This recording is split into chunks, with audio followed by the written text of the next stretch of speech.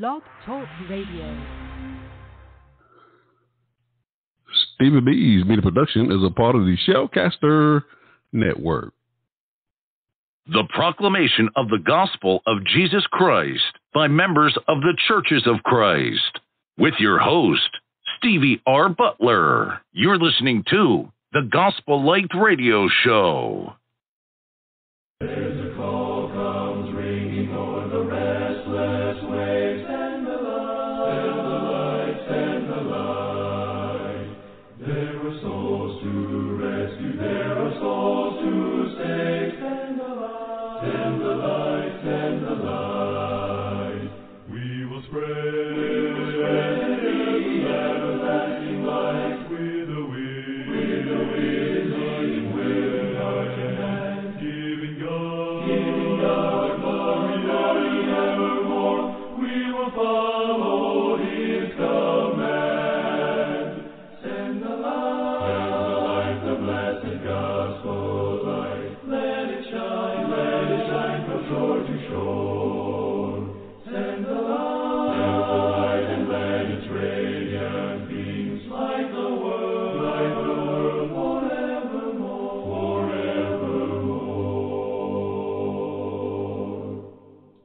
You're listening to the Gospel Light Radio Show.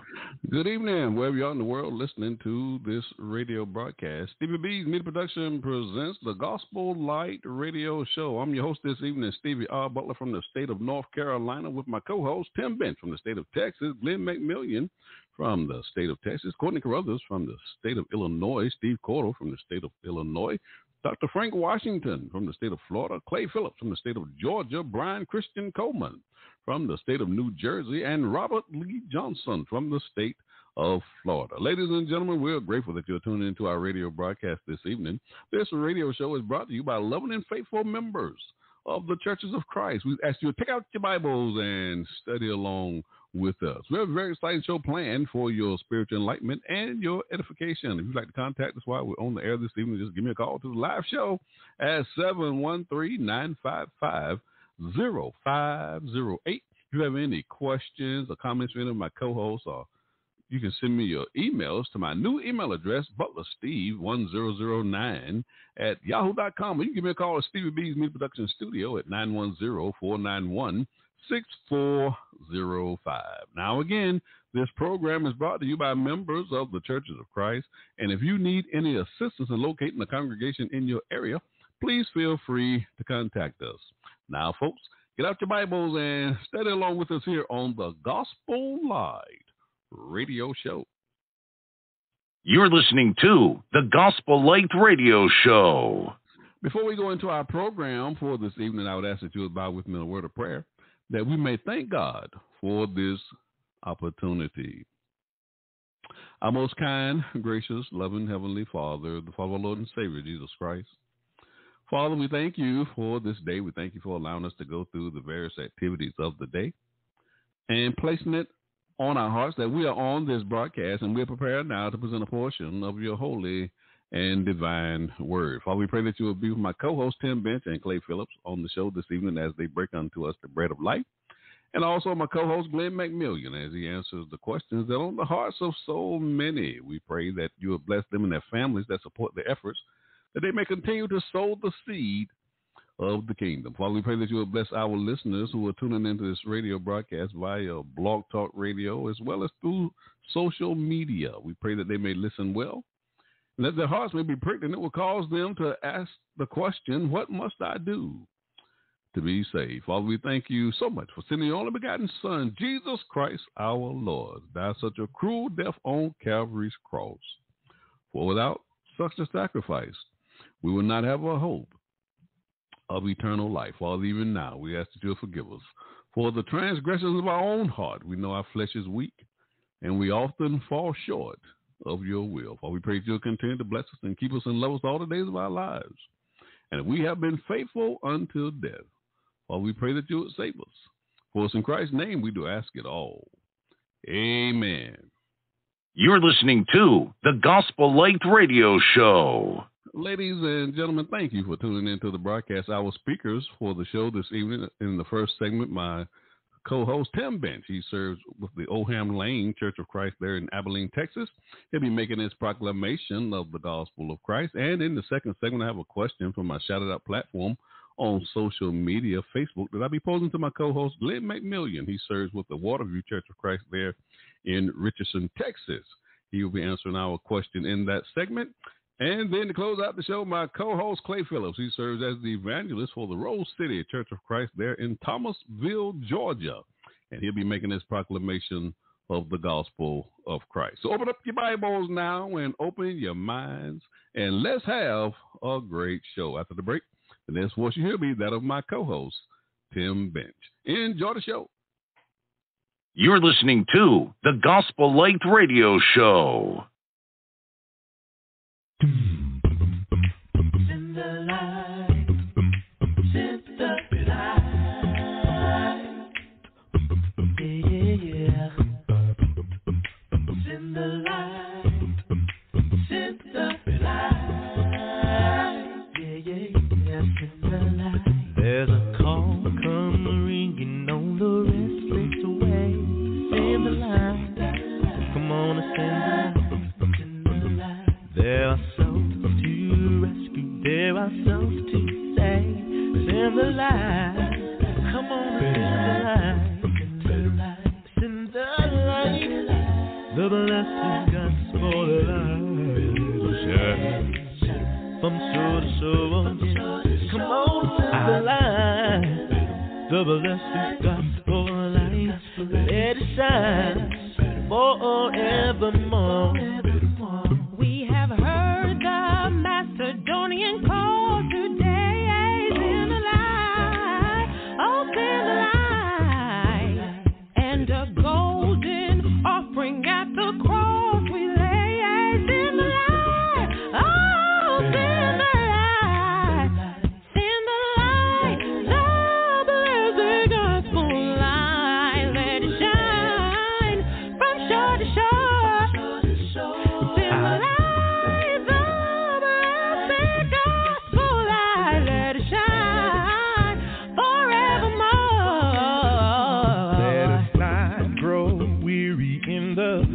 Of love, on the line. Come on and send the line. Let us gather just for a crown of love in the line.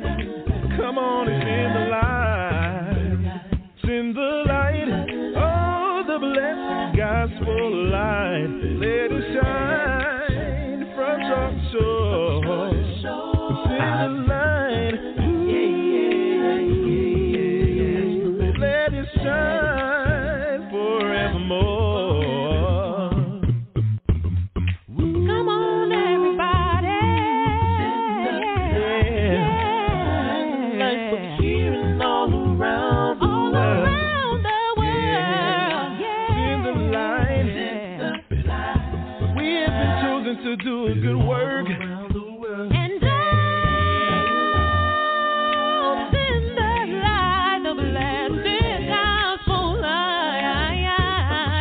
Come on and why don't you sing that gospel light? Let it shine forevermore. Sing the light, oh the blessed gospel light. Let it shine, yeah. Hey, that light, that light, that light, that light, that light, that light, that light.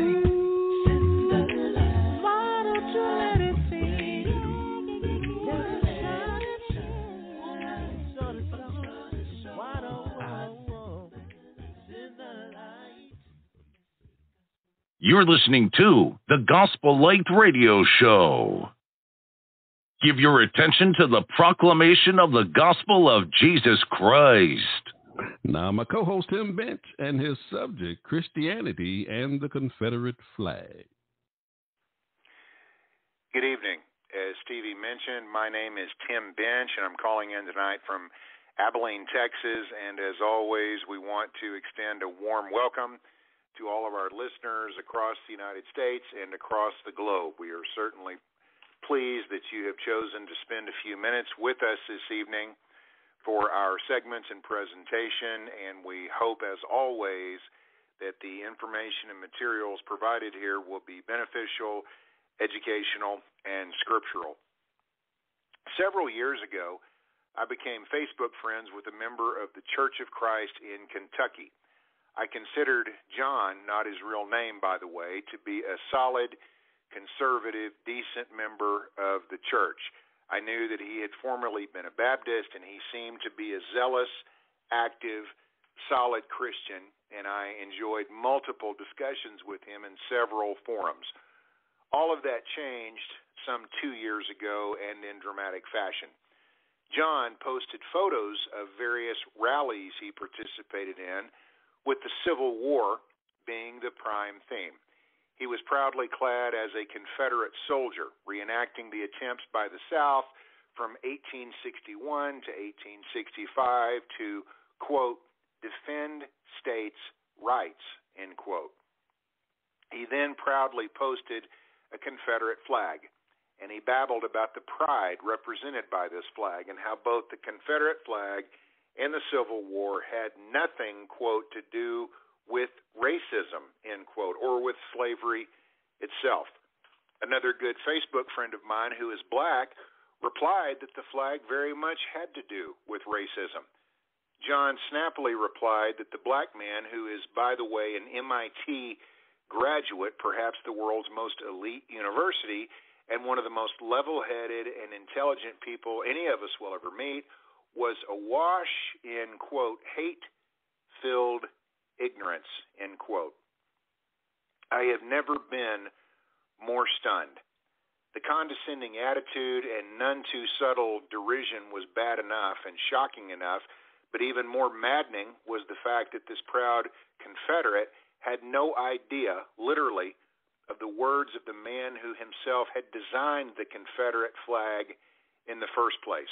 The words of William T. Thompson, April 23, 1863, quote, as a people, we are fighting to maintain the heaven-ordained supremacy of the white man over the inferior or colored race.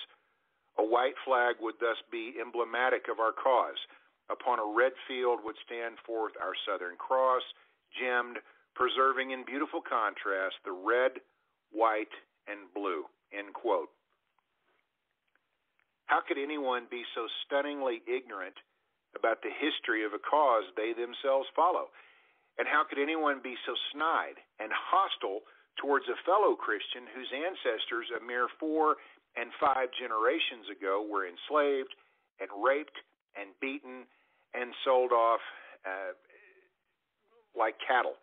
How could any Christian cling to a defeated, disgraced cause and rebellion whose very foundation was, quote, the supremacy of the white race, or the white man over the colored race, as William Thompson himself had said? Finally, how could anyone claim to be a Christian and yet cling to an ideology so steeped in racism and hatred? The debacle with John was only beginning. I began posting citations and studies and articles and dissertations and documented historical analysis which proved beyond the shadow of a doubt that slavery was indeed a huge factor in the Civil War. We can see what Confederate leaders themselves had to say about the role of slavery and racial purity during this blood-drenched era of American history. I want everyone to listen carefully to the following quote. The new Constitution has put at rest forever all the agitating questions relating to our peculiar institutions, African slavery as it exists among us, the proper status of the Negro, and our form of civilization. This was the immediate cause of the late rupture and present revolution. The Constitution, it is true, secured every essential guarantee to the institution while it should last, and hence no argument can be justly used against the constitutional guarantees thus secured because of the common sentiment of the day. Those ideas, however, were fundamentally wrong. They rested upon the assumption of the equality of races. This was an error. It was a sandy foundation, and the idea of a government built upon it. When the storm came and the wind blew, it fell. Our new government is founded upon exactly the opposite ideas. Its foundations are laid, its cornerstone rests upon the great truth that the Negro is not equal to the white man, that slavery, subordination to the superior race, is his natural and moral condition. One of the most striking characteristics of insanity in many instances is forming correct conclusions from fancied or erroneous premises. So, with the anti-slavery fanatics, their conclusions are right if their premises are. They assume that the Negro is equal and hence conclude that he is entitled to equal privileges and rights with the white man. They were attempting to make things equal which the Creator had made unequal, end quote. These are the exact words quoted verbatim from Alexander H. Stephens from his Cornerstone Address, March 21st, 1861. What was Stephens' role? He was the vice president of the Southern Confederacy, the same Confederacy that John so idolized. And Stephens made no secret in the slightest that the basis of the Confederacy was, and I quote, "The Negro is not equal to the white man." Yet 150 years later, we seem to be beset daily with supposed Christians like John who wave their Confederate flags and babble about Southern pride and how the Civil War had nothing to do with slavery, when the architects of that very war said themselves that the foundations of the rebellion was slavery and was based on race and was based on keeping the Negro in his proper place. I posted these quotes in reply to John that fateful day, and he immediately began deleting them one by one. Not only was John woefully ignorant of the history that he clung to and cherished, he absolutely and categorically did not want any information proving him wrong to be seen, and he would simply ignore it. This shameful excuse for a Christian did not have the backbone, guts, or the morals to admit that he was wrong, and to admit that the nonsense he had been spoon-fed his entire life was demonstrably false. Did John ever say, "Gee, I was wrong"? Did John even read the quotes from Alexander Stephens and from Jefferson Davis and from William Thompson and from the litany of other sources shared with him? Did he ask the black MIT graduate to forgive him for being so callous and thoughtless? No, no, and no, he did not. He doubled down, and he mocked and ridiculed a black MIT graduate as being, quote, ignorant, while another Christian jumped in and told that same MIT graduate he needed to, quote, go study more and to, quote, zip it, end quote. For a moment, try and comprehend the irony of Confederate sympathizers telling a black man to go study more when they themselves are deleting historical sources and documents as fast as their fingers will move across a keyboard, which run counter to their insane beliefs. Finally, after the abuse heaped upon the black MIT graduate reached its crest, Mr. Confederacy set up a fake Facebook account under an assumed alias so that he could continue to unleash his torrent of racial hatred. All of this from a devout Christian. Here is a very small sampling of more proofs of slavery being one of the prime causes of the Civil War, which I posted for John to see and for others to see, and which John removed as quickly as he could. After all, who wants inconvenient things like facts to get in the way? From the state of Mississippi's Declaration of Secession, sentence 2, quote, our position is thoroughly identified with the institution of slavery, end quote.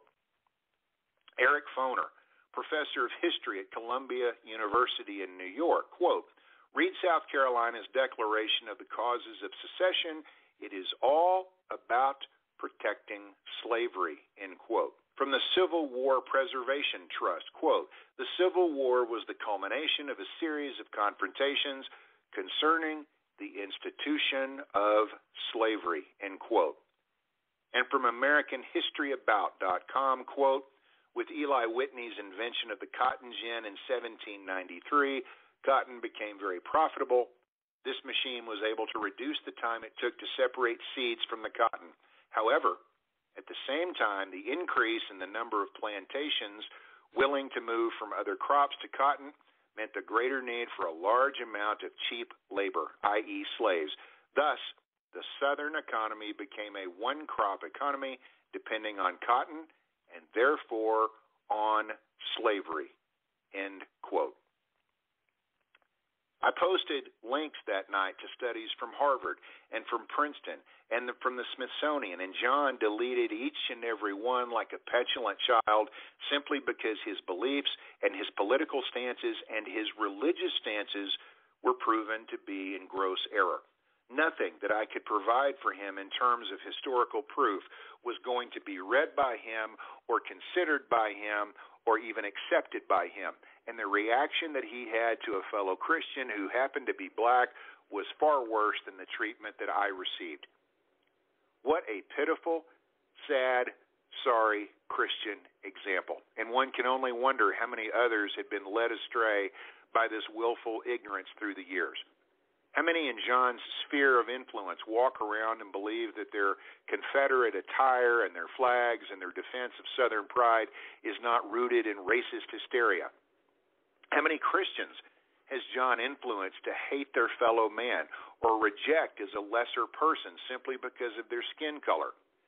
John proudly waving his Confederate pride while saying the standards and tenets of the Confederacy were not racist is akin to me wearing a Planned Parenthood flag and T-shirt today, yet complaining that the organization has nothing whatsoever to do with abortion.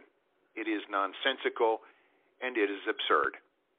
Racism is every bit as alive and thriving today as it has been at any point in American history. And that should come as no surprise to anyone who spends even a few minutes watching the daily or national news or being on Facebook.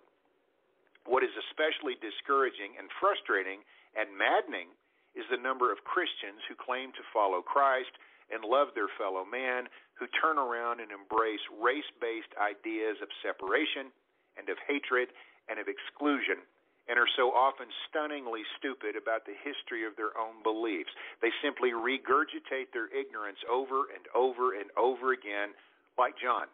Nothing will drive people away from the Bible and away from the gospel and away from the name of Jesus Christ faster than racial superiority promoted from our pulpits and from our preaching. Racism from the church is not a bygone relic from the 1860s or the early 1900s or from generations now in the past. Over the past few years, I periodically come across a shortwave radio broadcast from a Church of Christ in LaPorte, Colorado, which adheres to Christian identity doctrine. But don't allow the name Church of Christ to fool you. This church and its preachers, namely the now deceased Peter J. Peters, espouse the belief that Caucasians are the, quote, chosen race of God, and that blacks are inferior. Only Germanic people, meaning Anglo-Saxon, Nordic, etc., are the true descendants of Abraham, Isaac, and Jacob, and thus can be saved. Europeans are the chosen people, and Jews are the cursed offspring of Cain, or the serpent hybrid, or serpent seed, a belief known as the two seed line doctrine, and only whites can achieve salvation and paradise. This is a quote from the Southern Poverty Law Center in regard to Pete Peters and the LaPorte Church of Christ. Quote, from the pulpit and in his newsletters and radio broadcasts, Peters propounded his white supremacist views, claiming to have biblical proof that whites are God's chosen people and people of color are inferior and soulless, end quote. This viewpoint, as startling as it may be, is not a rarity, and there are dozens of groups and organizations and churches which promote separatism and racism. One needs only to access the website of the Southern Poverty Law Center or the Anti-Defamation League to read the amount of outright seething, hatred, and ideology promoted from many a pulpit. We shouldn't be surprised then when individuals act upon these types of teachings. For example, several years ago, the media was overwhelmingly focused on the slaughter of 9 black members of a Methodist church in Charleston, South Carolina. And the motives of the now convicted killer, Dylann Roof, have been attributed to everything from lax gun control laws, medications that he may or may not have been taking, to influences from both the far right and the far left, and so on. But racism, pure and simple, is what drove Dylann Roof to commit his crime. That's his own words, as per his own statements to the arresting police. 4 years ago, we witnessed Nazis marching through the streets of Charlottesville, Virginia, the very epitome of Aryan supremacy. And we've all seen the images of the carnage which ensued as David Duke smiled and spoke with reporters as Nazis drove cars through crowds at breakneck speeds, maiming and killing, as we were told by certain political leaders that there were, quote, very fine people on both sides. These same people in Virginia with swastikas on their arms and performing Nazi salutes would without question adhere to the doctrines of their Führer, who stated, this was from January 7th, 1942, the exact words from Adolf Hitler, quote, I don't see much future for the Americans. It's a decayed country. They have their racial problem and the problem of social inequalities. My feelings against Americanism are feelings of hatred and deep repugnance. Everything about the behavior of American society reveals that it's half Judaized and the other half Negrified. How can one expect a state like that to hold together, end quote. Within the congregation that I attend here in Texas, we have multiple ethnicities. The church has black members, it has Hispanic members, it has white members, and so on. And I myself have both German and Indian ancestry. It's vitally important that we all have a scriptural and biblical understanding of how we are to view race if this is to be a unified, united family, if our church is supposed to be dedicated to the service of an almighty God. So tonight, I'd like for us to briefly examine racism from a biblical perspective and ask the ensuing questions which would follow along. Is it acceptable?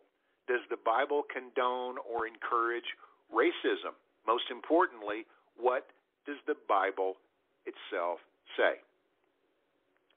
First, what is racism? Racial hatred focuses on the outward appearances rather than the inner man.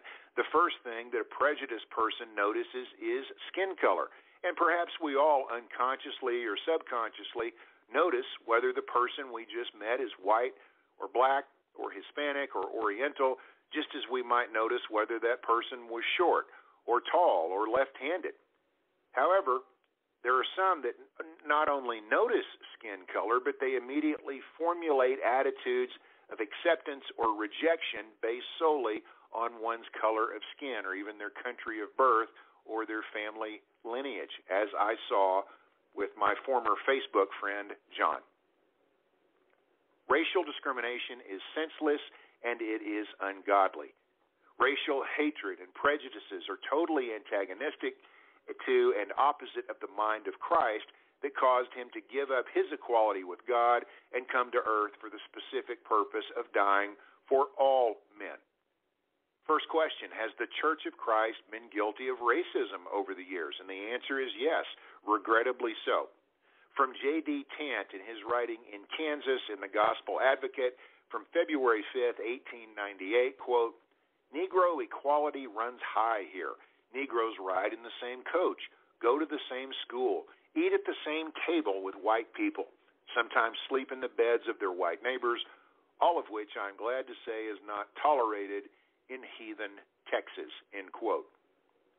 The very well-known Church of Christ preacher, Foy Wallace, perhaps the most well-known Church of Christ preacher in the last 100 years, made the following comments on the black evangelist R.N. Hogan, who had the audacity to stay overnight in the home of Ira Rice Jr. in 1941. This is a quote from Foy Wallace. Aside from being an infringement of the Jim Crow law, it is a violation of Christianity itself and of all such common decency. Such conduct forfeits the respect of right-thinking people and would be calculated to stir up demonstrations in most any community if it be generally known, end quote. It's important to note the following, that Foy Wallace did later recant, later in his life, of his earlier views on race. And it is to this day, again, one of the most influential Church of Christ preachers of the entire 20th century. All of us will grow and learn and develop enough over time, and if we're honest, all of us have abandoned views that we once held. From W.A. Cameron, this was a sermon preached from the Diston Avenue Church of Christ, August 15th, 1954. Quote, "Negro development is nil. What about examples of smart Negroes?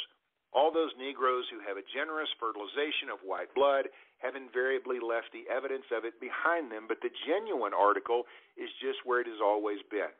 Now, if those busybodies who are trying to run everybody's business and who are not yet able to run their own affairs will close up their shop and leave the Negro where God left him and leave God's instruction to the white man concerning the Negro exactly where and how God left it, all will be well," end quote.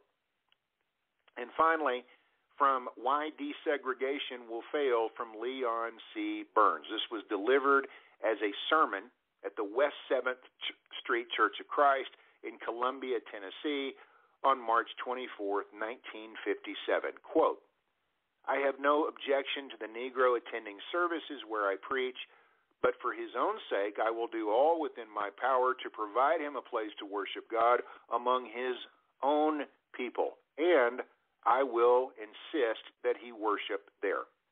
It should be remembered that those forces behind integration are not interested in equal education. They are but a means to an end, and the end is free and unrestrained intermarriage between Negro and whites, and they will not be satisfied until they get it," end quote. Even as late as 1960, Abilene Christian College would not allow blacks to enter as students, and it was that year that Professor Carl Spain made a historic speech at the annual lectureships, which would ultimately alter ACC's racial stances and would result in Spain actually receiving death threats from white listeners. Quote, "There are some dark chapters in the history of America in which are recorded deeds as vile as have ever been perpetrated on the face of the earth. Marching under the standard of the god of Mammon and bluffing his way with ballots and bullets, the white man put his foot on the Negro's neck, quoted the Pledge of Allegiance to the flag, and piously recited platitudes about all men being created free and equal. I feel certain Jesus would say, 'Ye hypocrites, you say you're the only true Christians and make up the only true church and have the only Christian schools, yet you drive one of your own preachers to denominational schools where he can get credit for his work and refuse to let him take Bible for credit in your own schools because the color of his skin is dark. Are we moral cowards on this issue? We fear the mythical character named Jim Crow more than we reverence Jesus Christ," end quote. This is documented church history, and it's important to realize just how much progress has been made over the last few decades for all of us, but especially for our younger people, regardless of their color. It is startling that just over 50 years ago, blacks were not allowed to enroll as students at a Christian college. This is the very definition of racism, exemplified not only from our pulpits, but from our colleges as well, not long ago. But yet, for all the progress made, we still have those today who cling desperately to these evils, such as John, under trite terms such as, quote, "Southern pride," end quote. Racial hatred produces division rather than unity. At the time Jesus lived, the Jews, specifically the Pharisees, had totally separated themselves from anyone they considered unclean. They had absolutely nothing to do with the Gentiles. This attitude of prejudice made it difficult to bring about the unity in Christ between Jew and Gentile that God desired. John chapter 17, verses 20, 21, and 22 contain a portion of Christ's prayer for unity among believers. Reading these verses, "I do not pray for these alone, but also for those who will believe in me through your word, that they all may be one, as you, Father, are in me, and I in you, that also they may also be one in us, that the world may believe that you sent me, and the glory which you gave me I have given them, that they may be one just as we are one. We should be impressed with how important unity is to God by the fact that this prayer came in the shadow of the cross. From Galatians chapter 3, verse 28, there is neither Jew nor Greek, there is neither slave nor free man, there is neither male nor female, for you are all one in Christ Jesus. The various laws of mankind can be well-meaning, they can be well-intentioned, but they'll never accomplish racial peace and love as does conversion to Jesus Christ. If we follow the footsteps of Jesus as we're supposed to in 1 Peter 2, verses 20 through 22, we will love all men, showing partiality to none and being prejudiced against no one merely due to race. God's plan for salvation has always been open to all. Centuries before Christ came to fulfill his divine purpose, Isaiah prophesied of the church that all nations shall flow into it, from Isaiah chapter 2, verse 2. The very day it was established, the church included members from every nation under heaven, according to Acts chapter 2, verse 5. Parthians and Medes and Elamites, those dwellings in Mesopotamia, Judea, Cappadocia, Pontus, Asia, Phrygia, Pamphylia, Egypt, and the parts of Libya adjoining Cyrene, visitors from Rome, both Jews and proselytes, Cretans and Arabs, according to Acts 2, verses 9 through 11. With so many nations represented, a variety of skin colors was inevitable, particularly considering the inclusion of Egyptians and Arabs.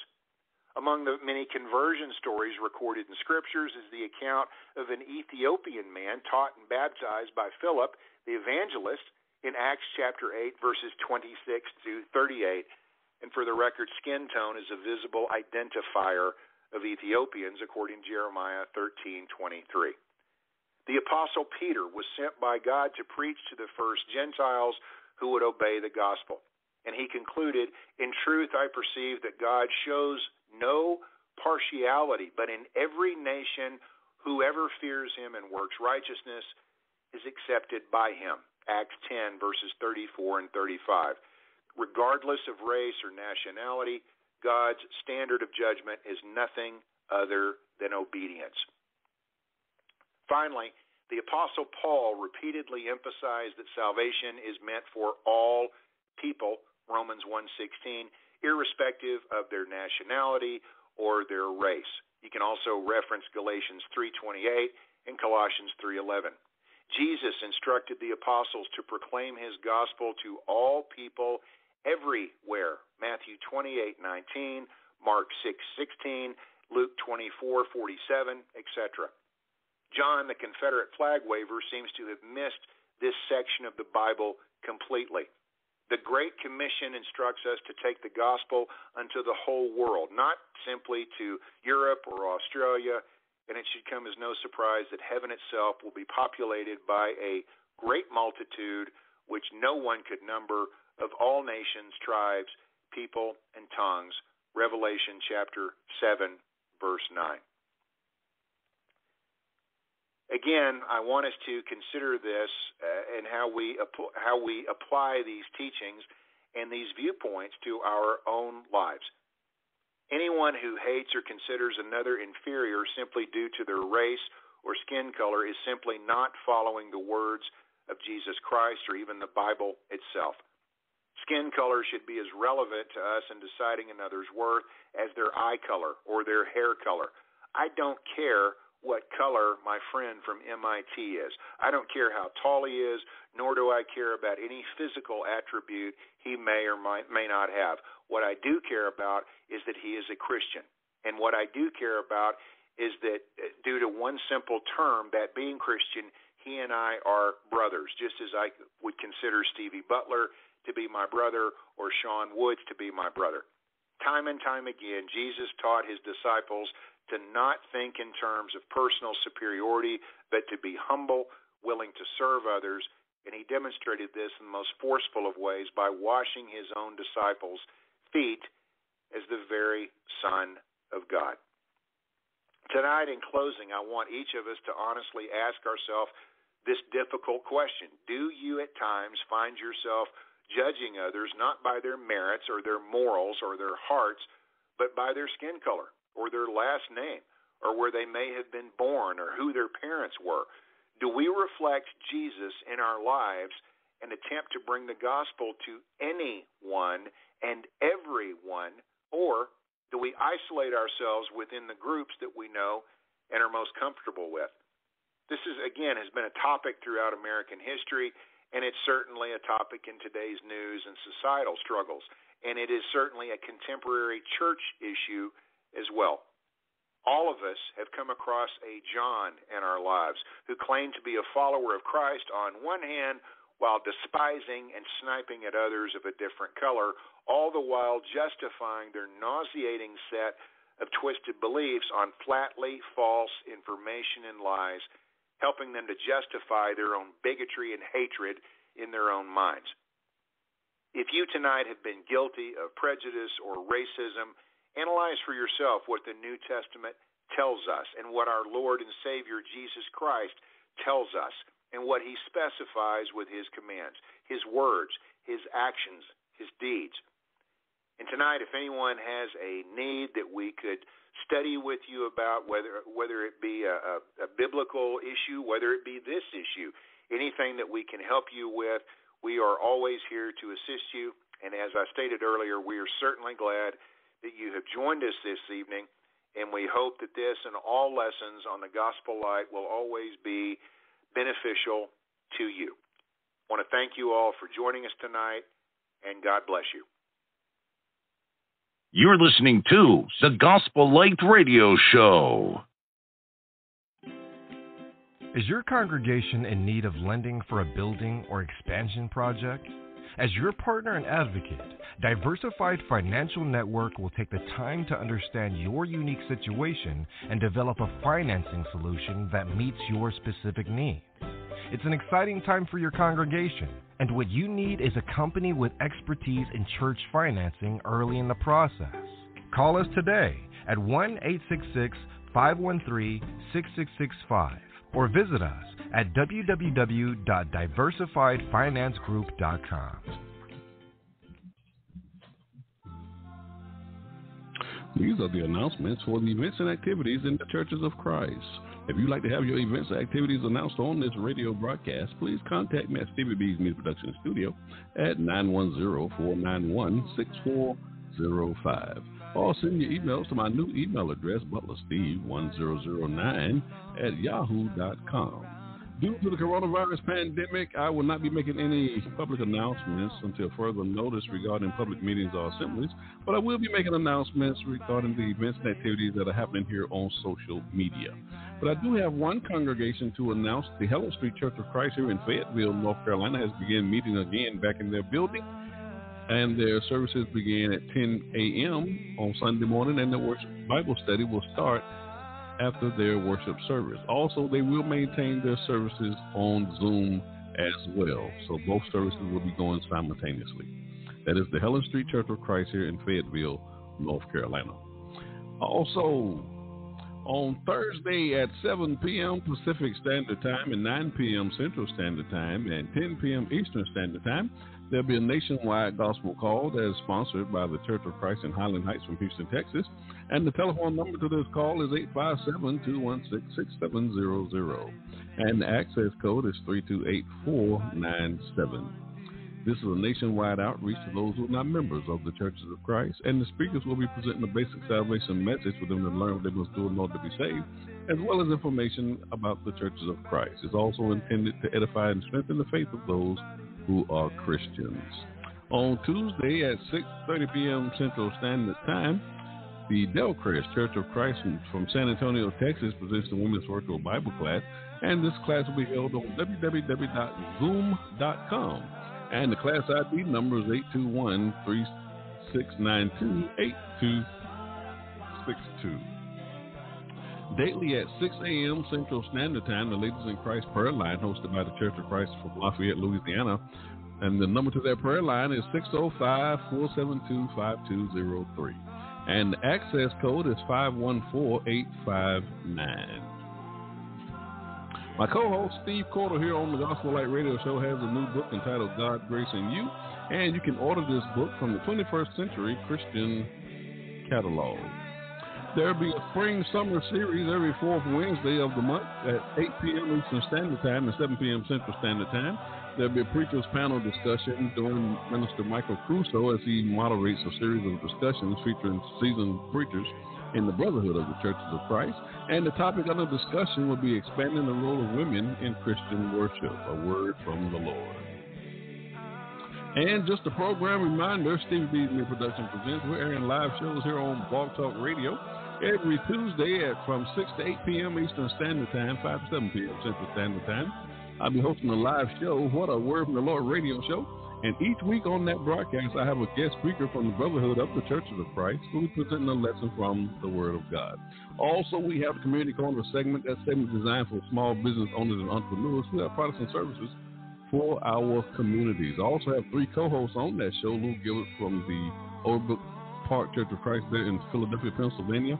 And my newest co-host, Shauna Otis, she has the Mid-Tennessee Singles Ministry from the Great Way Church of Christ there in Nashville, Tennessee. Also, my newest co-host, Isa Mullins from the Helen Street Church of Christ here in Fayetteville, North Carolina. Then on Thursday night, I'm hosting a live show from 6 to 8 p.m. Eastern Standard Time, 5 to 7 p.m. Central Standard Time, the show entitled The Gospel Light Radio Show. And I have 8 co-hosts on this show who will be presenting messages from the Word of God. And each week I have 2 of my co-hosts on the air with me. I'm also taking a question from my social media platform on Facebook that I'll be posing to one of my co-hosts on this live show. And then on Friday night at our new time from 9 to 11 p.m. Eastern Standard Time, 8 to 10 p.m. Central Standard Time, I'll be hosting a live show, Stevie B's Acapella Gospel Music Flash Radio Show. And on this broadcast, I'm playing some of the world's greatest acapella gospel music artists, the sweet sounds of voices. Also, we have the Story Glory segment where I'm interviewing artists on this broadcast. And on June the 4th, that'll be the first Friday of June, I'll be featuring the artist Irvin C. Jackson from Wesley Chapel, Florida. He'll be debuting 2 new singles on that program. And we're also doing the Top 20 Countdown show. That'll be the third Friday of the month. We'll be doing that show. And also, we have our on-demand episodes. Ladies and gentlemen, if you can't catch any of these live shows here on Blog Talk Radio, wherever you're getting your favorite podcast from, there's just a variety of musical platforms that you can use. These shows are available on some of the major ones I always like to promote here on this show is Spotify, Apple, iTunes, iHeartRadio, Amazon Music, YouTube, and just to name a few. I'd like to give a shout out to all of my sponsors. I have a new sponsorship manager. Her name is Michelle Marco from Fort Lauderdale, Florida. And if you'd like to sponsor these radio shows, you can just give her a call at 954-687-4705.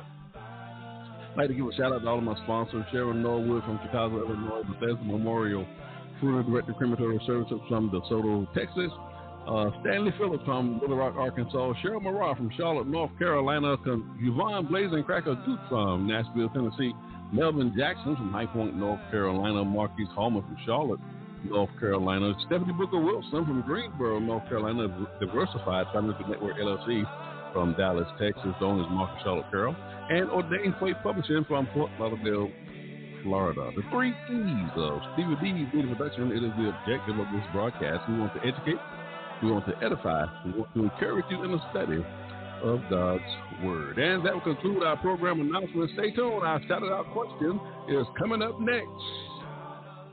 You're listening to the Gospel Light Radio Show.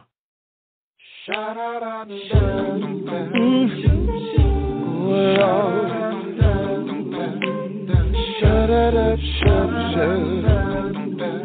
oh yeah. It's 3 in the morning, and my heart's so heavy I can't sleep. All alone and wondering anybody really care about me? Tears are flowing softly down my face as I kneel down to pray. Ooh, I need your strength, Lord. It's been a rough day. When someone say they love you, that don't mean that they are gonna be there. They'll take your heart and use you to benefit their own welfare. And in your hurt, you remember how you ready can make burdens light in His way. I lift my hands and say, thank you, Lord. It's been a rough day. Sometimes I just walk around singing,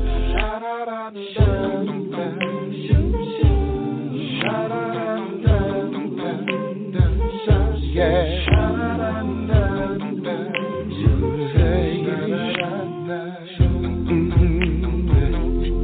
Now every day you're working 2 or 3 jobs to make it through, to take care of those little ones who seldom say that they appreciate you. That's when I think of you, God. How you could have quit, but if that was on anyway, then my problems just don't seem so large. It's just a rough day. So speak into my heart, Lord. Troubles all around me in this place. Sometimes it gets so heavy, I just don't think that I can face another day. That's when I think of heaven. Ooh, when trouble days are over, I can hear you say, oh, welcome home, my child. No more of day. Tears falling down my face, I say, shut it up, shut up. Shut it up, shut up. Oh, Lottie. Sometimes I don't need no words, I just say,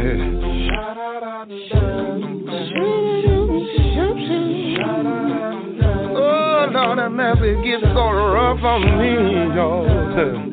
Late at night when you think you don't have no way out, just remember that joy comes in the morning, yeah. Then you can go on your way, knowing that it's just a rough day.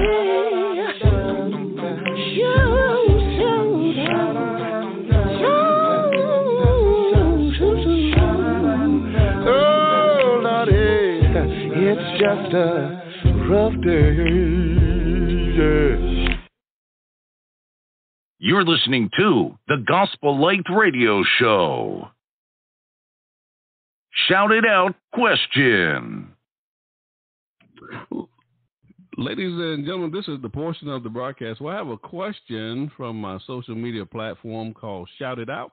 And we want to pose this question to my co-host. We also want to encourage our listeners to join that group and get involved in those biblical discussions. Now, my co-host on the show that'll be answering this question is Glenn McMillian. He serves with the Waterview Church of Christ there in Richardson, Texas. How you doing, my brother? I'm doing all right. How are you?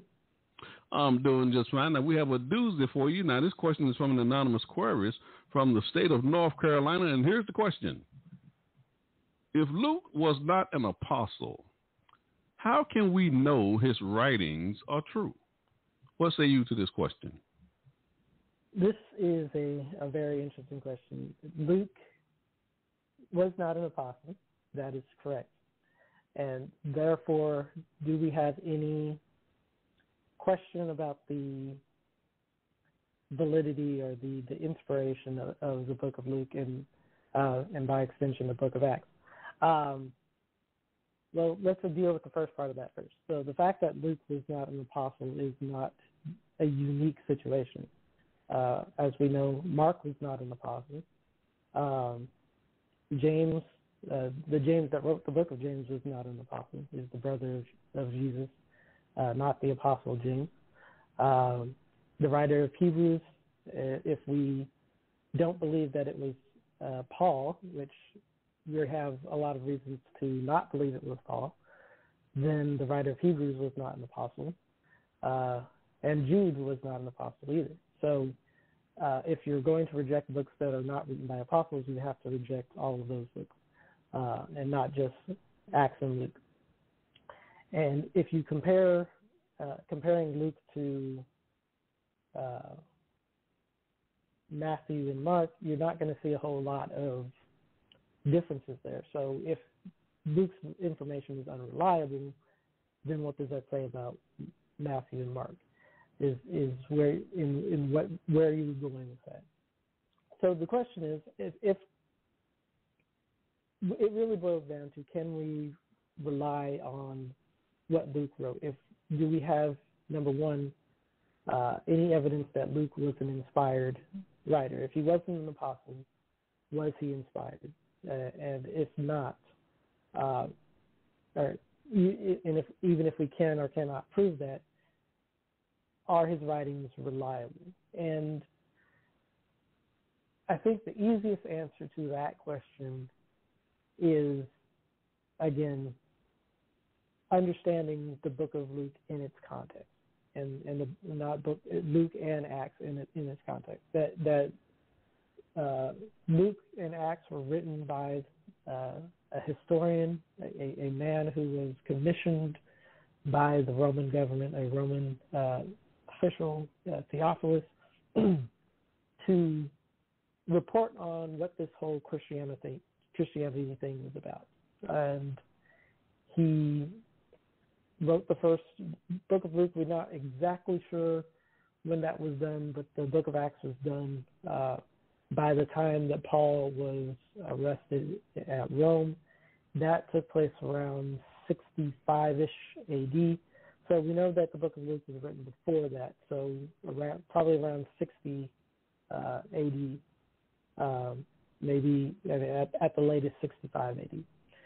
So we say that to say that that Luke was written and was being circulated amongst the churches in a contemporary time when first and second generation Christians were around. They would have still been alive. They would have still been able to verify the events that were written in the book of Luke, compare those that were written to other information that was contemporary. The book of Acts and the book of, the book of Mark and the book of Matthew were also completed around the same time, circulating around the same time. In fact, Mark was probably circulating a little bit earlier, and so if the people that were there that knew that what the events surrounding Jesus' life and were of the same generation or one generation removed from the events of Jesus' life, and also included some of the apostles who were still around, and they accept these texts as being valid and legitimate, and they were considered to be authoritative by those people, then we don't really have any reason on our end, 2,000 years later, to question at that point.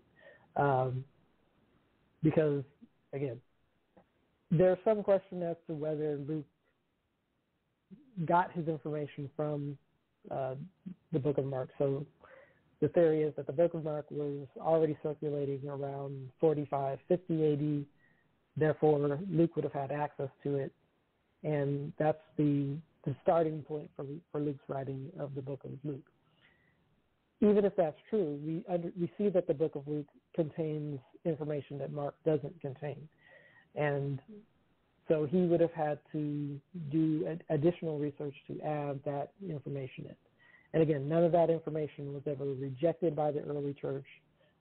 Again, the early church fathers, as they're called by historians, these are influential leaders of the church during the first and second generations of the church. quoted liberally from the book of Luke, never had any problems with the additional information that Luke added, never had any issues with that kind of,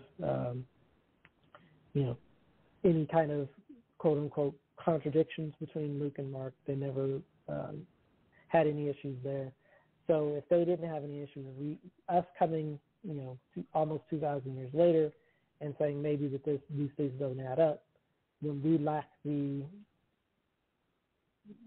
proximity to the events, seems a little arrogant on our part to say that there's a problem.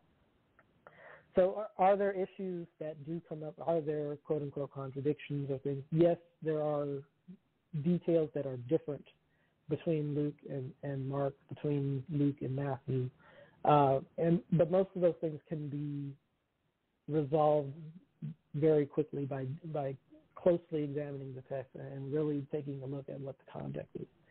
The main one that people bring up just as an example is that Luke talks about the census that was taking place around the time of the birth of Christ, and he mentions that there was a governor named Quintus. And so the argument is that the census that Luke is referring to and Quintus could not have happened at the same time because Quintus was not governor until 6 AD according to Josephus, and this census would have had to take place in 8 or 9 BC. But we have evidence, a Mr. Elder, what's his first name? I forgot to write down his first name, but there's in his book called what is the name of this book? Let me make sure I get my quotations correct. John Elder, in his book called Prophets, Idols, and Diggers, says that there is evidence that Quintus was, he pulled an Andrew Garfield and served 2 terms non-consecutively. So his first term was actually served in around 7 BC. So that's very close to the time that this census would have taken place. So it is likely that Quintus was actually the governor at the time of the census that Luke refers to. And Luke refers to the second census in Acts chapter 5 and specifically mentions that this was a census that took place before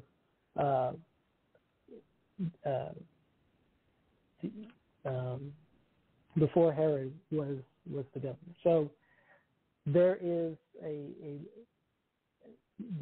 in all of the other contradictions and all the other complaints about the book of Luke are similar. There are, if you look at them on the surface and you only take a surface examination of it, then it seems like it might be contradictory. It doesn't make sense. But if you really look into the details and really dig a little bit, you'll see that these things really do wash out in Luke's favor. So as we can see, there, a couple of historians can verify. Sir William Ramsay studied the book of Luke for 30 years and concluded that Luke is a historian of the first rank. Not merely are his statements of fact trustworthy, this author should be placed amongst the very greatest of historians. And he also says that Luke's history is unsurpassed in respect to its trustworthiness.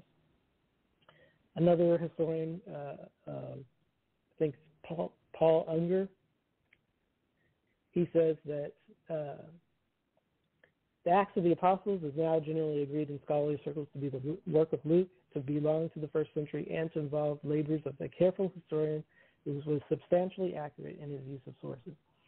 So we have the fact that Luke was written contemporary with first and second century Christians who could have verified and would have rejected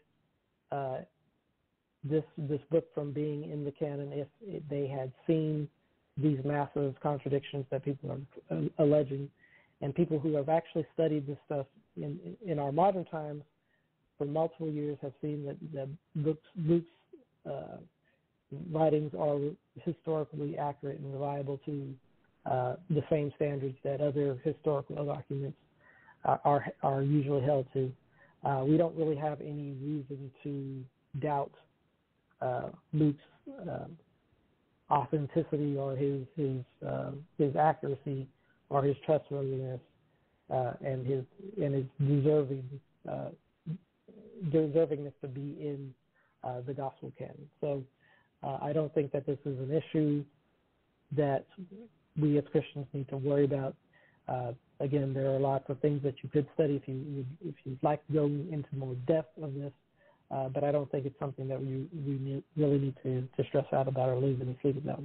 The Gospel of Luke, again, with the Gospel of Mark and the Gospel of Matthew, all have survived in the canon for Islam because they have stood up to multiple layers of scrutiny over the last 2,000 years. So not something that you need to lose sleep over.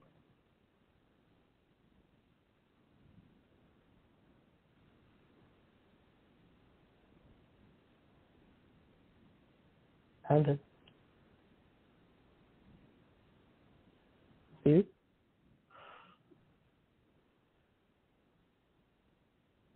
Hello? Shout it out, question. You're listening to the Gospel Light Radio Show. I know, Lord, He'll take care of me. Oh, yeah. Yes, He will. I know the Lord, He'll take care of me. Oh, yes, He will. Oh, when I'm down to my last dime, I call on you, and you step in right on time. Oh, yeah. I know the Lord, hey, He'll take care of me. Oh, yeah. When He will. Lord, I'm trying every day to walk in the right way. My.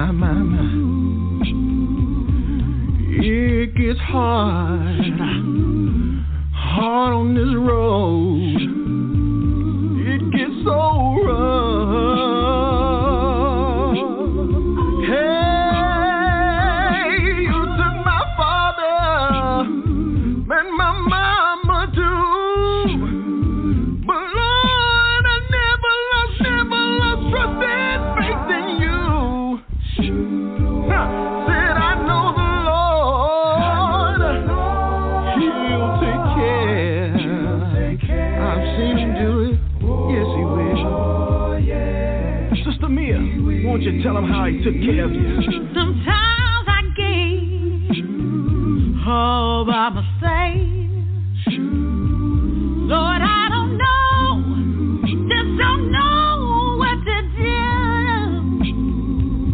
I start to look back over my life, and in your word, I know you'll see me through. That's right, I'll get a man. I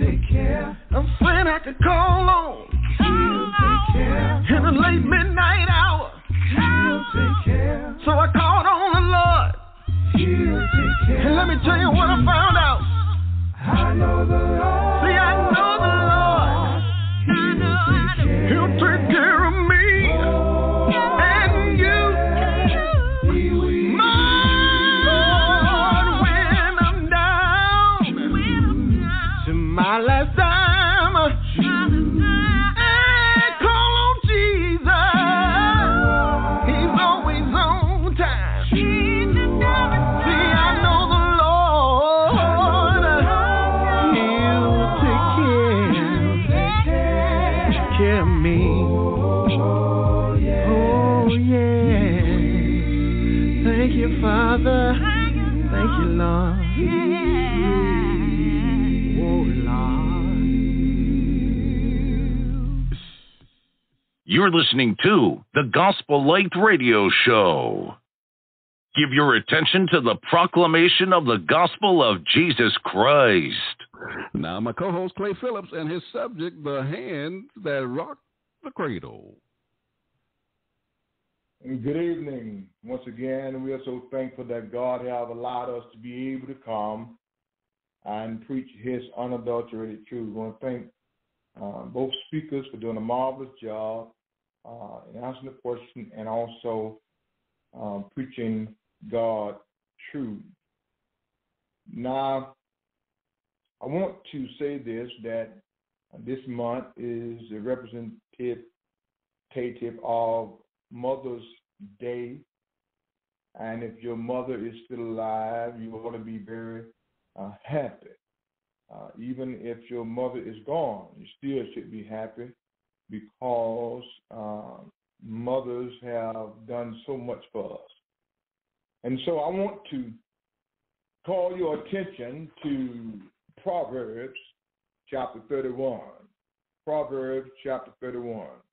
And I want to read verse 10 to verse 13. Proverbs chapter 31, and the verse is number 10 through 13.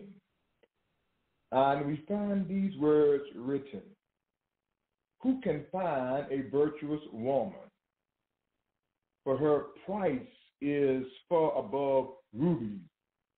The heart of her husband does safely test and trust in her, so that she shall be no need of spoil.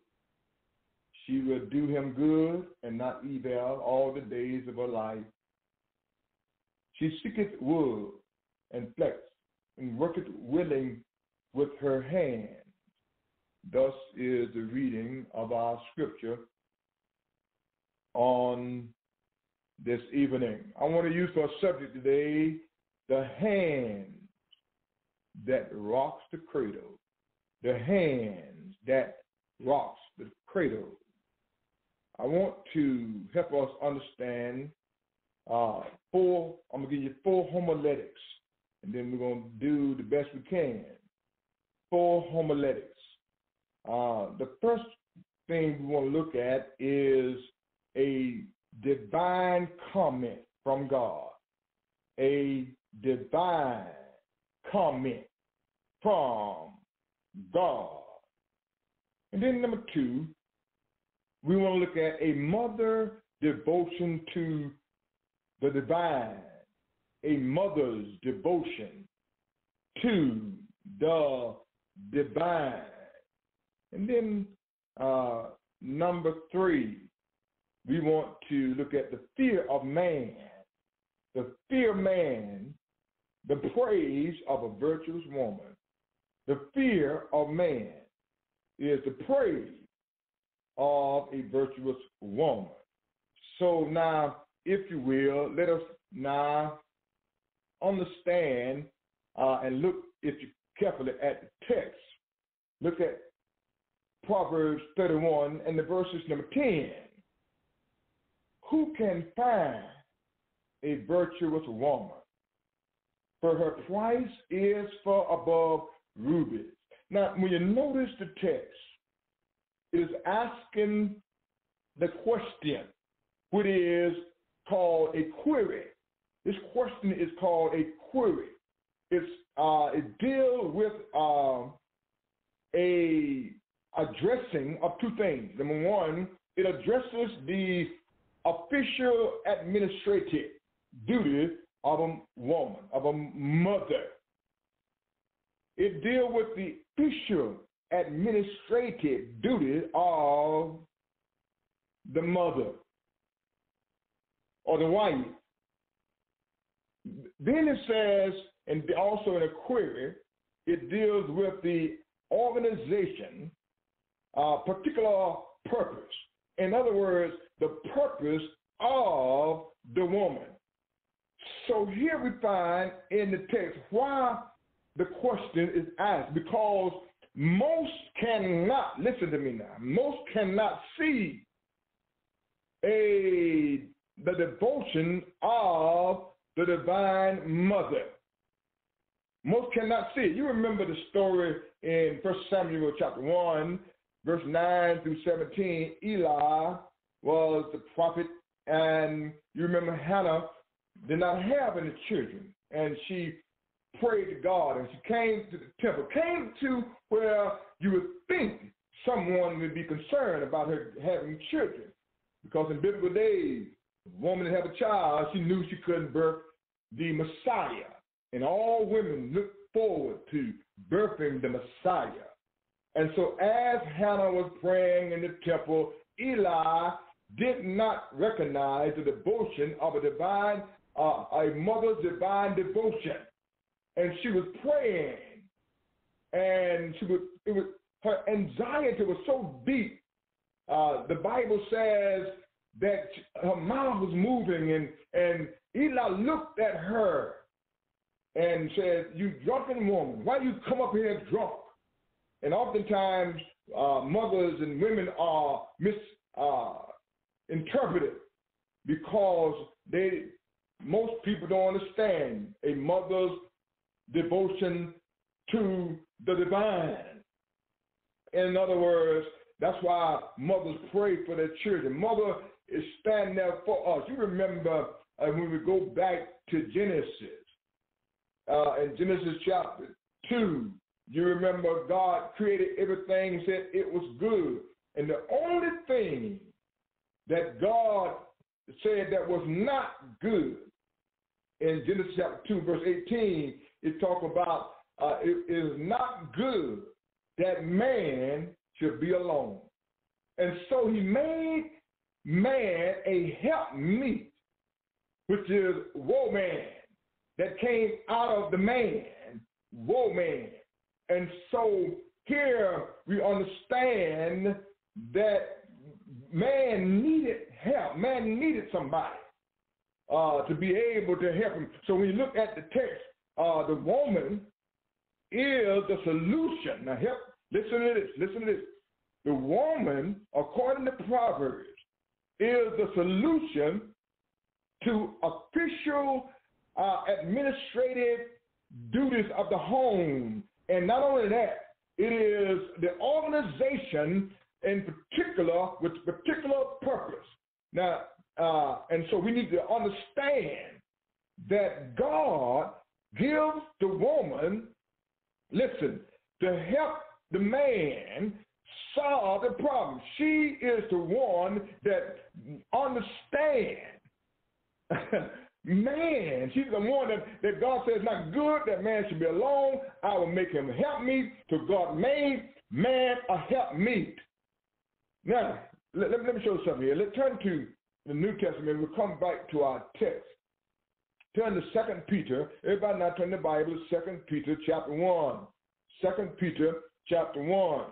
I want to look now at God has, listen now, extrapolate that which is applicable through the woman to extend man's ability. Let me say it again. God has extrapolate that which is applicable to extend the man's ability. In other words, we cannot become all we need to become without the woman. Amen? She is, the mother is the hand that rock the cradle. In other words, I'm speaking more than just sitting there rocking the baby to sleep. I'm talking about the official administrative duties, organization, in particular purpose. God has given the woman particular purpose to help the man. Now, in 2 Peter chapter 1 and verse number 3, the Bible says, according as his divine power have given unto us all things that pertain unto life and godliness through the knowledge of him that have called us to glory, and notice what it says, and virtue. So understand now, he used the word virtue here. You remember the query is, who can find a virtuous woman? And a virtuous woman, what is her duty? What does she do? How does she help us? How does she be with us? How do we capitalize? Listen, men need husbands. We need to understand how to capitalize on our wives and on those hands that rock the cradle, the women that are in our lives. How can we capitalize? So now let's read that again in 2 Peter chapter 1. According as the divine power, in other words, everything that was created in God's divine power, the woman was created in God's divine power. The man was created in God's divine power. How do you know? So the Bible says he created man from the dust of the earth, God's divine power. He created woman in God's divine power. How? From the rib, put man to sleep. Man woke up, and there was the wife. Bone of my bone, flesh of my flesh. Thank God Almighty, rock cradle. Hello? So here we have, according as the divine power, have given unto us all things that pertain to life and godliness. So we have, God have made sure that we have what we need. We got the hand that rock the cradle. We got the hand that help us out. Through the knowledge of him that have called us to glory and virtue. So remember now, who can find a virtuous woman? Now remember, I told you that God have extrapolated. In other words, in his own providential schedule, have given us what we need that is applicable to extend the duties of man. Look at verse number 4. It says, whereby are given unto us exceeding and great and precious promise, that by these ye might be partakers of the divine nature, having escaped the corruption that is in the world through lust. Notice what it says. And beside this, listen now, giving all diligence, add to your faith. So here it says, giving diligence, add. And the word add here means to supply. So that God has given us everything we need to help us. So the woman is very significant in the administrative duties and also in particular purpose in our lives. So how you say that? Is it add to your faith? The first thing to add to your faith is virtue. And so when you can add virtue to your faith, so it's adding a woman, adding a woman that has virtue, because he said not good that man should be alone. So God adds something. So the query says, who can find a virtuous woman? So the question was asked, so in other words, so man been looking for a virtuous woman. So God says in his conversation, a divine conversation, a divine talk from God, God said, let me make a comment. I want to ask you guys, who can find a virtuous woman? I'm going to ask you, man, who can find a virtuous woman? So God is dealing in the Proverbs, and the proverbial writer is writing down, Solomon said, I tried. I had 700 wives, 300 concubines, had only, the Bible only talk about one son that Solomon had, that Rehoboam. And that son turned out to be a nut, turned out to be foolish. Solomon, the wisest man ever lived. Now, I'm not saying Solomon had no children. The Bible does not record but one. And so here we find who can find a virtuous woman. So God is in conversation with man saying, listen, who can find a virtuous woman? So it says, I want you to understand, beside this, giving all diligence. In other words, we ought to give diligence to find virtue. That's only a virtuous woman. It says, add to your faith virtue, and to virtue knowledge, and to knowledge temperance, and to temperance patience, and to patience godliness, and to godliness brotherly kindness, and to brotherly kindness charity. Notice what it says. For if these things be in us, or abound in thee, they make you neither barren nor unfruitful in the knowledge of our Lord Jesus Christ. But he that lacketh these things is blind and cannot see, afar off, and have forgotten that he was purged from his old sins. So here we find a marvelous example. Let's go back to our text now. Let's go back to it. Who can find a virtuous woman? Who can find a virtuous woman? Now, when you look at who can find a virtuous woman, we need to understand the New Testament removes and helps remove the stigma of the woman, because there is no fear of man like the fear that the woman, oftentimes say it had not been for the woman, we would not have been in the situation we're in. No. God has removed the stigma of the woman because of being praised. In other words, most men does not give praise to virtuous women. And the problem with us, those of us, even our mother that rocked the cradle, that brought us in this world, we need to understand, we need to give honor to our mothers. The Bible, there are 10 commandments. 4 deal with God, 4 deal with the relationship of man and man. Man and God, man and man. The first one that deals with man and man said, given with. And so honor thy father and thy mother. And so the hands that rock the cradle, we need to understand that God, let's go to the New Testament again. We'll go back and forth. We all need to just tie in. 1 Timothy chapter 2. 1 Timothy chapter 2. And the verse is number 9. 1 Timothy chapter 2, verse number 9. In like manner also that women adorn themselves in modest apparel, with shamefacedness, sobriety, not with braided hair or gold or pearls that perish, and costly array. In other words, don't get caught up into the world's custom, but which become women professing godliness with good work, with good works, but I suffer not. Another verse 11. Let the woman learn in silence with all subjection. Because at one time the women could not learn. This is the first time the Bible demonstrates, listen, let the woman learn. Now the woman can learn.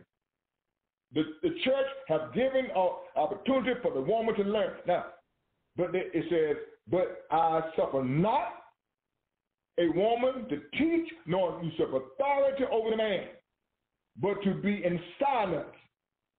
For Adam was first formed, then Eve, and Adam was not deceived, but the woman being deceived was in transgression. This says, notwithstanding, she shall be saved in childbearing if they continue in faith and in charity and in holiness and sobriety. So what it's teaching us here, that listen, God said, listen, I'm removing the stigma that you cannot praise, that you cannot honor a woman. It says, who can find a virtuous woman? So it's giving us, now there's a differentiation. Stay with me now. There's a differentiation in ambition and anointing. There's a difference between ambition or an ambitious woman or a woman that has been anointed. Now, God gives us the example of a woman that is anointed, that God said, I will praise this woman. I don't say this is who can find a virtuous woman. I'm going to tell you what it's all about. So we have, now what is ambition? A woman has to be careful not to be too ambitious. That's what happened to Eve in the Garden of Eden. She became too ambitious. So now ambition is independent. Now, what is independent? I don't need nobody in my life. Oh, we all need somebody. It's not good that man to be alone, so it's not good that woman. Now, I'm not teaching that every woman and every man should get married. The Bible teaches us in the book of Matthew that some are born units and et cetera, et cetera. So we're not talking about, we're talking about those that burn with desire, those that have to get married, like Brother Phillips. I had to get married. Been married this October 22nd, 5 o'clock, be 45 years. I needed my wife. I needed a virtuous woman. I needed a woman to help me. So, ambition is independent, not, in other words, I don't need nobody in my life. Oh, okay, if you don't, make sure you understand that. Now, anointing is interdependent. Now, what is interdependent? Interdependent is the dependence on others, the Father, the Son, and the Holy Spirit. You know that you have been anointed. You know the increase, the faith. Now, what is the increase? Faith, charity, and sobriety. That's what it is in 1 Timothy. Faith, charity, and sobriety. And so here, man's greatest fear is removed. Why? Because the stigma is that the woman called us to be what we are. But God created the woman for a beautiful thing. It's a beautiful thing. And the church helped us understand that. It gives us addition. It gives us supply. Add to your faith. And so here we find that we must understand the increase. Now, what do I mean by increase? When you study the Bible, even when God created man in the Garden of Eden, he had a mandate. He had a mandate that man Adam and Eve, should have children to go forth and replenish the earth. In other words, populate the earth. That's what God wanted man and woman to do. And so the increase have always been in the mind of God. That's what God wanted. The increase, the global nature of man. In other words, man should have a desire to globalize the world. Then there is the mandate of spirituality. In other words, Jesus said in the book of Matthew chapter 28, go into all the world and preach the gospel to every creature. He that believeth and is baptized shall be saved. So here we have a mandate of man replenish the earth, having children. Amen? So in having children, somebody got to rock the cradle. Amen? Got to rock the cradle. And the mothers have their part. And also spiritually, God expects us to go out, and the second mandate is to go out and baptize every nation. Now, there must be an understanding of the distinctiveness of a mother. The distinctiveness of a mother. Let me show I tell you. Turn your Bible back now to Ephesians chapter 5. Ephesians chapter 5, and the verse is 21. Ephesians 5:21, the Bible says, submitting yourselves one to another in the fear of God. In other words, a family, a father, a mother, when you fear God, this is what the hand that rocks the cradle, that take care of the child, bring the child in the admonition of the Lord. Fear the Lord. It says, notice what it says in verse 22, wives, submit yourself to your own husbands, as unto the Lord. For the husband is the head of the wife, even as Christ is the head of the church, and he is the Savior of the body. Therefore, as the church is subject unto Christ, so let the wives be to their own husband in everything. Husbands, love your wives, even as Christ also loved the church and gave himself for it. Men, God have given us a wife, and it's our responsibility when we stand before God at the judgment, it's going to be a part of our mandate. Did you treat that woman right? Did you give yourself for that woman? Because Christ gave himself for his church. Now notice that, not only that, it says that he might sanctify and cleanse it with the washing of the water by the word. Hello? that he may present it to himself a glorious church. In other words, God expects men. We must, don't you know, as on this earth, God expects us to present our wives to him? Hello? Christ got to present the church to God. We got to present our wives to them. It says, not having spot or wrinkle or any such thing, but that it should be holy and without blame. So ought men to love their wives as their own bodies. He that loveth his wife loveth himself. For no man ever yet hated his own flesh, but nourished it, cherished it, even as the Lord the church. For we are members of his body, of his flesh, of his bones. So now he's reminiscing about the creation. For this cause shall a man leave his father and mother and be joined to his wife, and they two shall become one flesh. There is a great mystery. This is a great mystery. Oh, yes. A great mystery. But I speak concerning Christ and the church.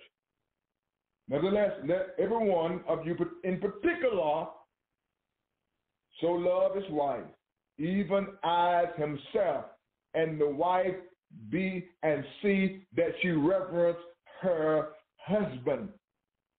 So here we find the distinctiveness of the woman. Now, let me say this: the hand that rocked the cradle. A woman is a unique creation of God, because God said, man was by himself, and he said, not good that man should be alone. Now, let me say something about the woman. The woman is demonstrate. Listen to this. You know what an amphibian is? Is that there is a thing they call amphibiological. Amphibiological. Now, what is amphibiological? It is amphibiological is two different current meanings, but that it is in existence. In other words, you have a wife. A wife is a mother. So she is a mother. She is a wife. A husband. A wife, husband is a father. Amphibians can live on the land and the water. Now, an amphibian is called a cold-blooded animal. Now, a mother can become a cold-blooded animal when it comes down to her children. Oh yes. I'm married to one, my wife and I. I remember my oldest daughter did something at school, and the principal called me. Matter of fact, I was at school working, and the principal called. So just got home. My daughter got home. Oldest child got home. I started spanking. You gonna get a spanking? We got to stop this. And my wife walked in there and said, "Now you hit her enough." And I looked at my wife, and I said, "Okay." I said, "Okay." And I looked at Chancellor and said, "I'm there anymore." But there's a cold-bloodedness. There's a thin line between love and hate, y'all. Y'all better hear me. A woman is something else when it comes down to her children. And see, we as men, we need to understand that when it comes down to a woman's children, the hand that rocked the cradle, a woman do not play about her children. Do not play. So now, let us go now back to Proverbs, and let us look at the hand that rocked the cradle, and look at what have frightened men. But God gave praise. Hello now. God gave praise to the virtuous woman. But men are afraid of women like this. I've counseled men and talk to them and tell them about, and the first thing they want to say, she independent. No, man. You need to understand the differentiation in independent and interdependent. When a woman trusts God and believes in God, she is the most dangerous woman in the world. Because she prayed now. When the mother prayed, you remember Moses? The Bible says the king Pharaoh said, kill all the children. But Moses' mother looked at Moses and said, not this child. And she hid him as long as she could. And then she made a basket and put him in the water. And you know the story. She did all that she can do. And God worked through Moses' mother. So you got to be careful. If you can't deal with the interdependent woman, an independent woman is a woman that is ambitious. I'm not talking about an ambitious woman. We're talking about an interdependent woman. There's a difference. An interdependent woman, God give her praise. And this is now, look at the text. Let's read some of this stuff. Now I'm going to be able to read all of it because I got about a few minutes here. Proverbs 31, verse 10. God is telling the proverb writer, saying, who can find a virtuous woman? For her price is far above rubies. Now the term here is trustworthiness. A virtuous woman, there is a trustworthiness of that woman. In other words, it's not that she's afraid of you. My wife is not afraid of me. My wife trusts God. And she knows God. And she knows if she prays, God deal with him. I respect God, interdependentness of this woman, my wife. And you must be careful. Men, you have to remove the stigma of thinking that the woman needs you. See, there's a difference between need you and help you. Our needs, God take care of. But the help, God gave us a woman to take care of. What is Jesus said, you remember, he's talking about your needs. He said, the birds in the air, God take care of them, the needs, field, you eat, you clothes, those are needs. But there's a difference in a need and a helper. And most of us men, we always think about the needs of the woman. No, a woman is there to help us, to make you better. The hand that rock the cradle is to make us better. Now, notice what it says now. So the first one in verse 10 deals with trustworthiness. And then in verse 11, it says in Proverbs 31, verse 11, the heart of her husband does safely trust in her, so that he shall have no need. That's what I'm trying to told you, past tense. No need of spoil. In other words, constant love. It's talking about, this is talking about constant love. You don't need no love because she's loving you, loving on you. Thank God for you.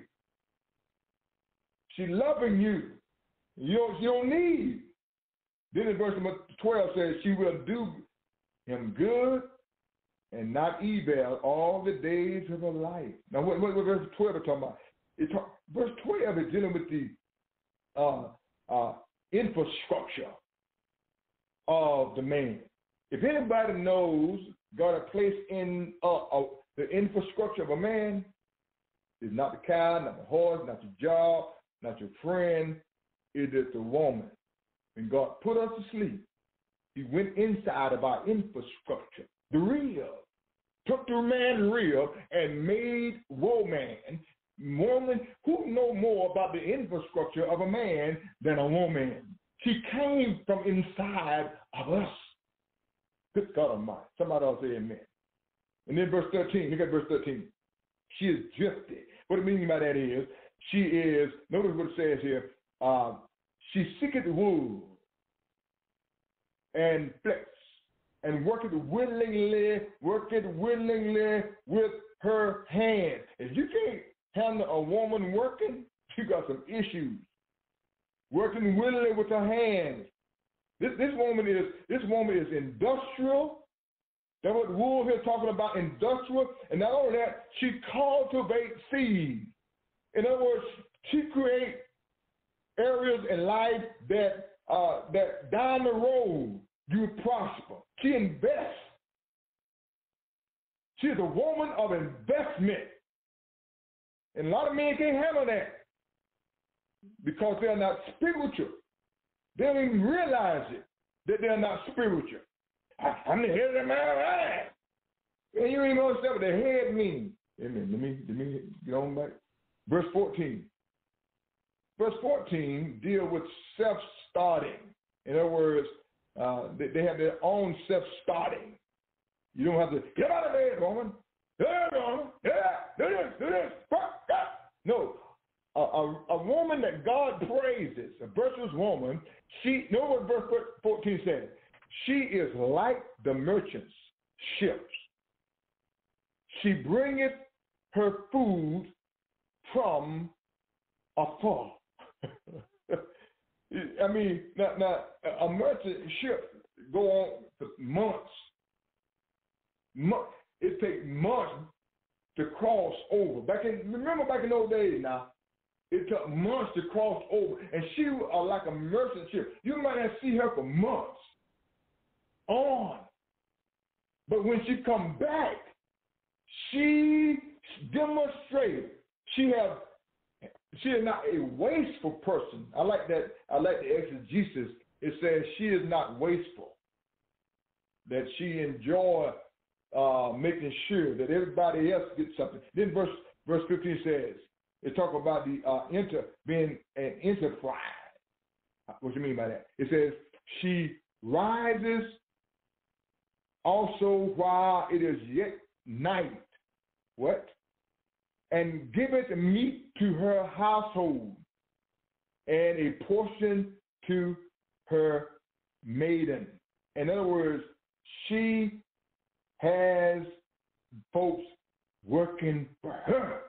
Woo! She get up early before the sun rises. Now you can't handle a woman like that. You're in trouble. Amen. Everybody can't handle a Christian woman.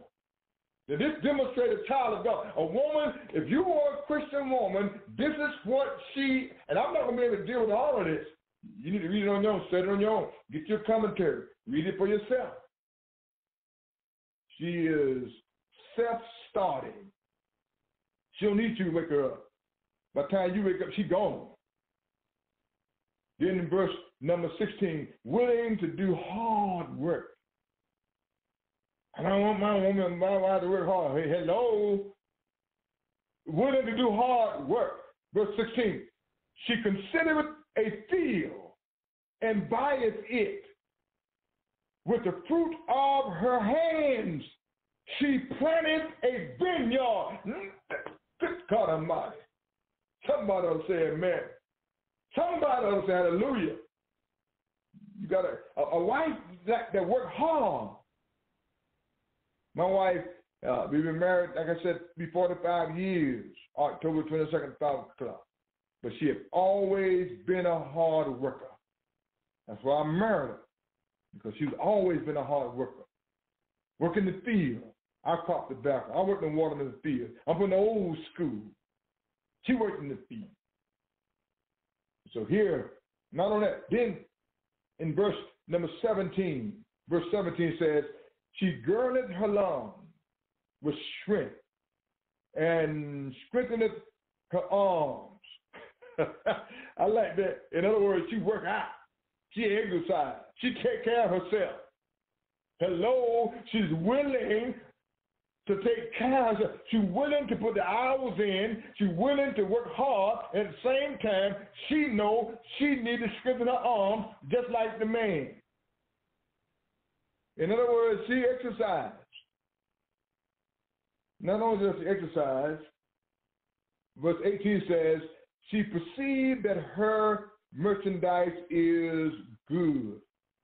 Her candle goeth not out by night, In other words, she slept long hours reading. Isn't that some kind of woman? This is the hand that rocked the cradle. I remember my mother. Worked hard woman.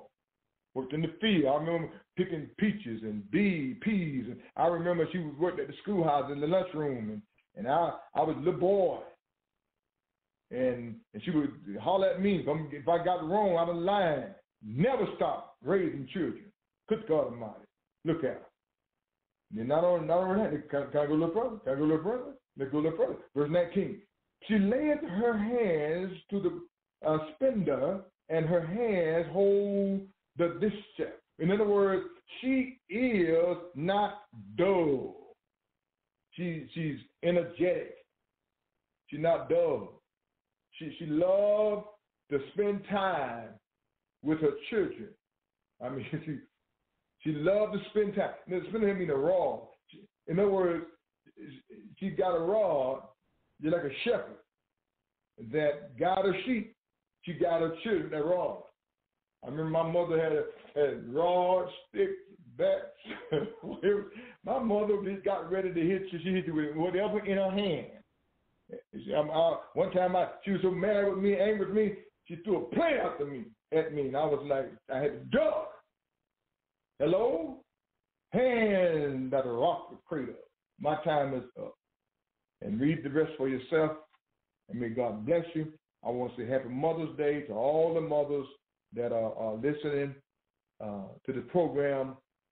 And men, let us be mindful. Let us be mindful to remove the stigma. If it had not been for the woman, we would no. If it had not been for the woman, if we had done what we're supposed to do, amen. We should have been vigilant.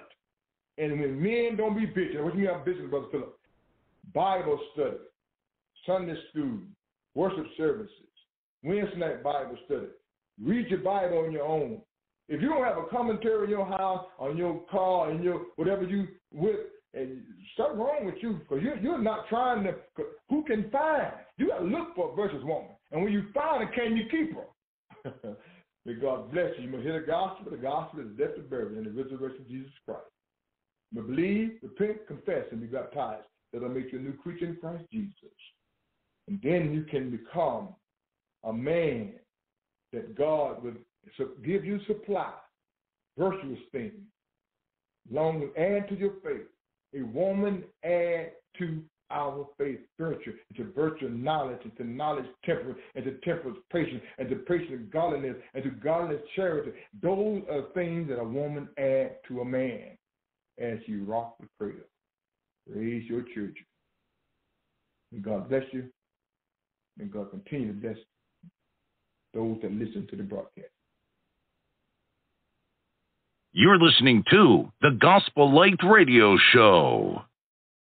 Give me a song to sing like Jesus. When I am face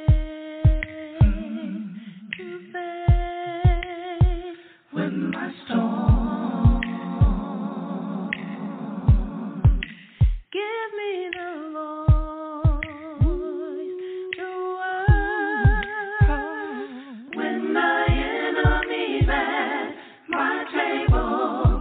In the midst of my trials, Lord, give me a song. Give me a song to sing, Lord, like Jesus. When I am faced, Lord, I'm faced to face with my soul. Hey, and I need Bible. Give me my voice. Lord, I need the word. Well, to say to the enemies at my table. In the midst of my trial.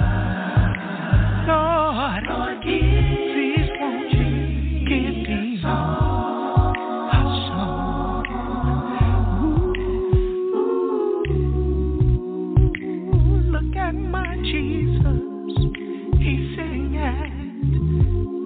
table, my Lord, yeah. And old Judas, he had just left to betray.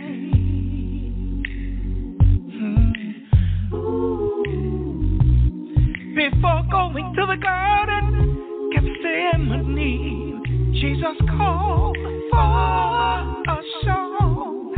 In the midst of my trials, help me to do the same. Father, please give me a song to sing. Hey, just like Jesus. Lord, I am faith. When I am faith. Lord, I'm face to face with the storm. And I need my evil. Give me the Lord. Lord, I need the words to say to the enemy sitting right at my table in the midst of my time. Lord, give me a song.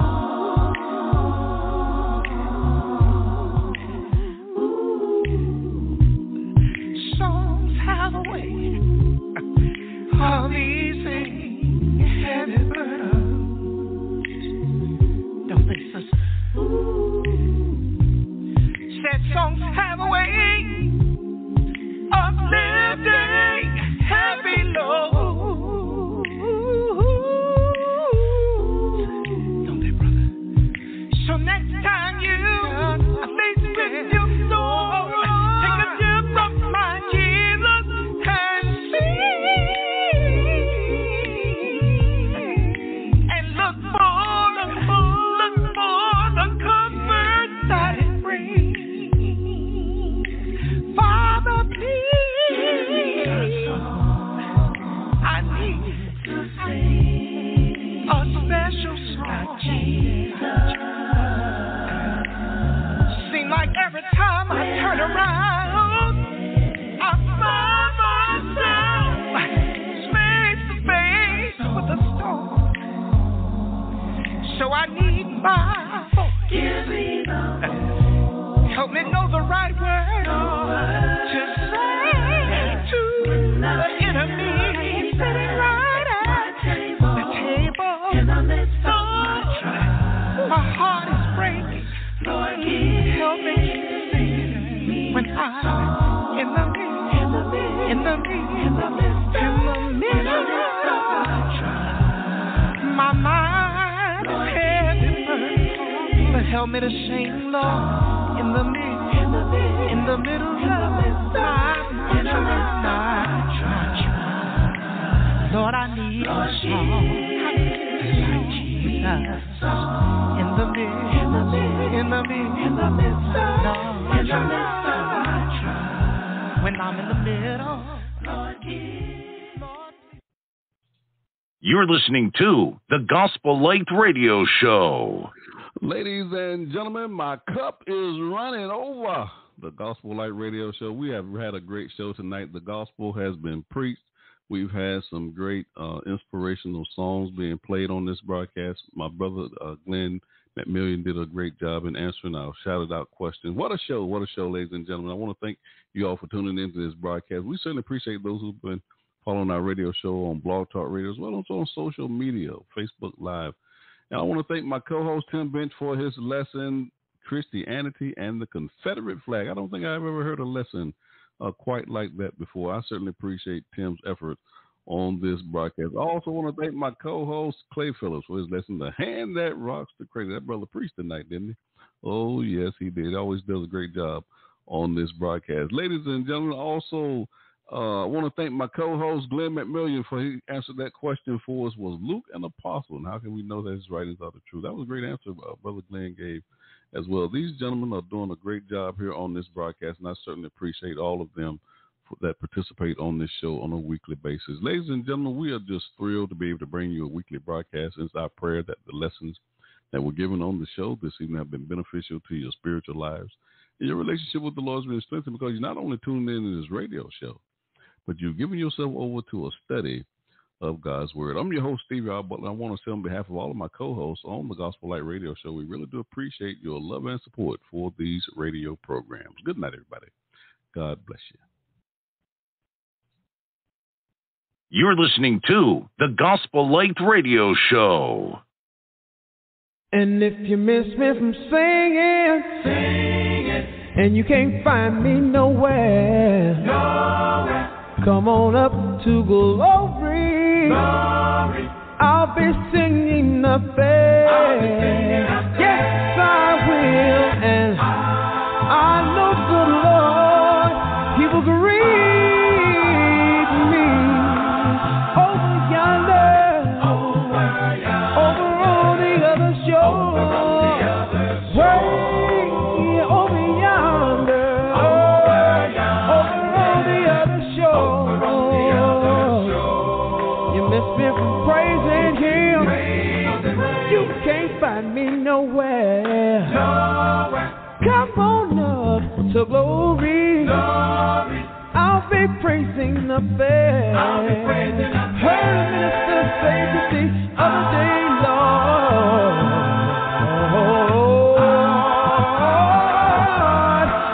going to heaven, over on the other shore, way over yonder, over on the other shore. You miss me from singing. You can't find me nowhere.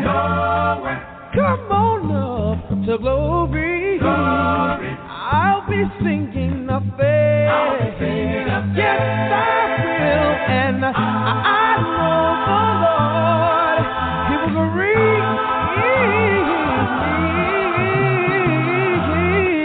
over on the other shore, way over yonder, over on the other shore. You miss me from praising God. You can't find me nowhere. Come on up to glory. I'll be praising up there. I'll be praising up there. I'll be praising up there. Down on my knees, Lord. I'll be praising up there. Gather around the throne. We'll never be alone. Where there'll be no night, Jesus will be the light. We'll greet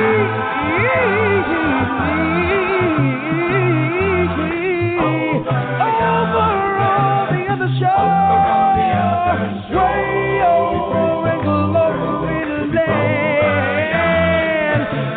Oh, way over in a heaven land. I wanna go. Way over yonder. Way over yonder.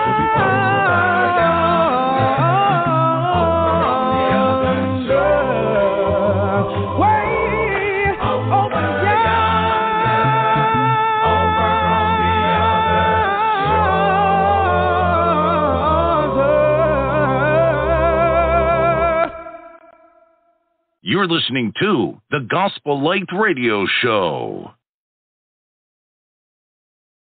This has been the Gospel Light Radio Show, episode 231.